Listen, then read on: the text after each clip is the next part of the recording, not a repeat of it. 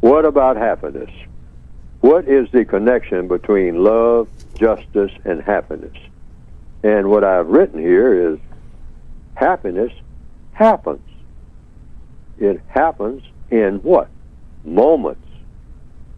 These happy moments usually occur at times that are unexpected and for reasons that are not always understood. These quote-unquote happy moments should be accepted as such, understood as such, and remembered as such. Now, you say, well, happiness, happens in moments. Yes. There's no such thing as a happy day. You don't have a happy day. Happiness always comes in moments.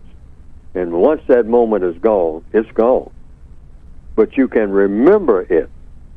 That's why we have photograph albums and have fires and whatnot, forest fires, burn down the whole house.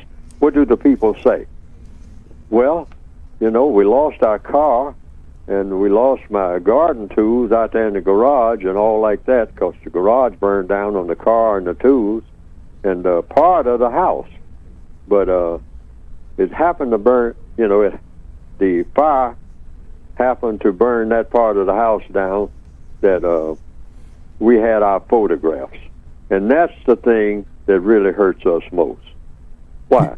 Because the photographs, even though you very seldom look at them, if people really admit the truth, all those photographs that you treasure so much, you very seldom look at those photographs. Yes. Hundreds of them. And while I'm talking about photographs, I'd like to mention this.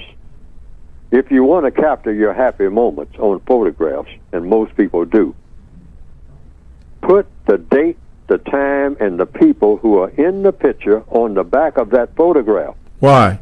I've been neglecting to do that, to say this, and I've been trying to remind myself to say this, because there are whole trunks full of photographs, and they'll be gathering them up and putting them in the African American Museum, by the way.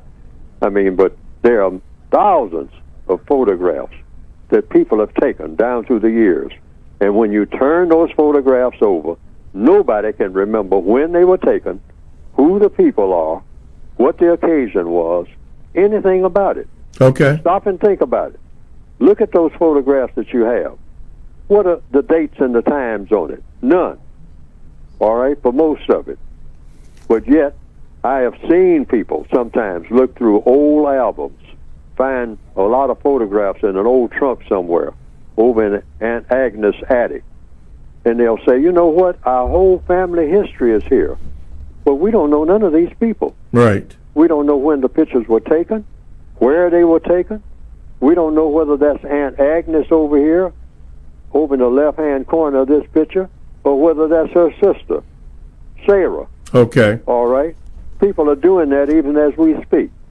And they say, it's just terrible. We can identify these people. And this is our whole family history right here. Yeah. Right in front of us, but we don't know any of the people. Okay. I can't even identify my baby picture. Wow. Why? Because it didn't say whether it was me or my sister.